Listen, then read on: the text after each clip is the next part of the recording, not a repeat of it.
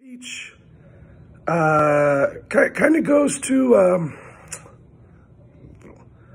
it goes to a young man that is the work rate of what we want out of everybody that plays for us. Often when you talk about strikers, you talk about some of the traits that make them special. Hard work, creative, stubborn, a little bit of selfishness, as well as the ability to find and create opportunities. Sometimes even just being a goal poacher, getting in there, sticking their nose. This young man has all of them, and I think the cool thing and the great upside of it is every day those things grow and grow and grow in him. He's an unbelievable student of the game. He's also a very good filmographer.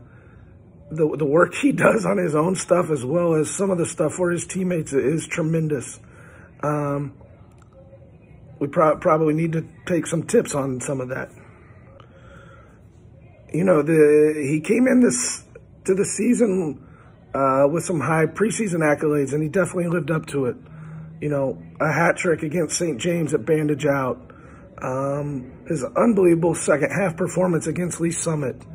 And, you know, some of the things, us as coaches, you know, we didn't always recognize at the exact moment, but he did, of how tight he was marked. I believe the Bishop Miege game is a prime example of that.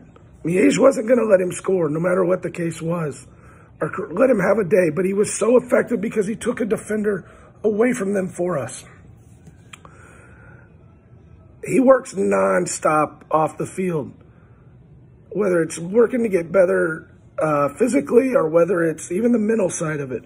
He is always doing something to make himself better, to push himself not only for us, but for himself and for the next level. You know, oftentimes too, when you talk about players that win Offense of the Year awards, and particularly players like this young man who had 19 goals for us, you sometimes wonder if they peak. But the great thing with this young man is that the upside is unbelievable, and we'll keep going and keep going. It's probably, to be fair, to talk about the relationship that him and Barrett formed, kind of a Batman and Robin type relationship of them being there for each other and creating goals for each other. With that being said, again, 19 goals as a junior and nowhere to go but up. I know he'll have a tremendous club season and tremendous summer as well to get ready, not only for his future, but also for our future at Aquinas, because I know he has that hunger to get back and to get us another title. Again, 19 goals on the year while being marked.